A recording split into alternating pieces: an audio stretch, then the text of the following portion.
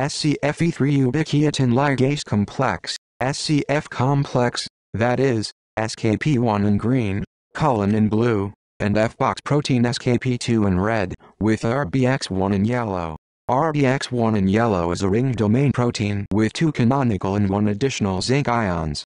The additional zinc ion binds to an insertion sequence in orange. Cullin C-terminal domain consists of a 4-helix bundle in cyan and an alpha-beta domain including a 5-stranded beta sheet in blue with 1 from Rbx1 in yellow, and 2 winged helix motifs in green. Cullin N-terminal domain adopts a stalk-like structure with 3 Cullin repeats in cyan, blue and purple, of 2 short and 3 long helices. Cullin in blue interacts with 3 other subunits, Skp1 in green, F-box protein Skp2 in red and Rbx1 in yellow and serves as a scaffold.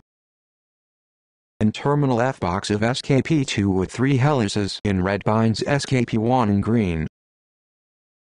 Skp1, with the BTB or POZ domain in light green and F-box binding domain in green, and Skp2 with the F-box in red leucine-rich repeats in pink.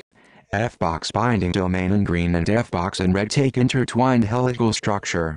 Skp1 has 10 leucine-rich repeats or LRR, each with an alpha helix in purple and a beta strand in yellow are packed in a curved structure while the beta strands form a parallel beta sheet in yellow. The C-terminal tail in magenta extends back toward the first LRR loosely packed on the concave surface of the LRR in yellow beta sheet. A combined model structure of Skp1 in green, Cullin in blue, F-box protein Skp2 in red, and Rbx1 in yellow. LRR of Skp2 is for ubiquitination substrate recognition.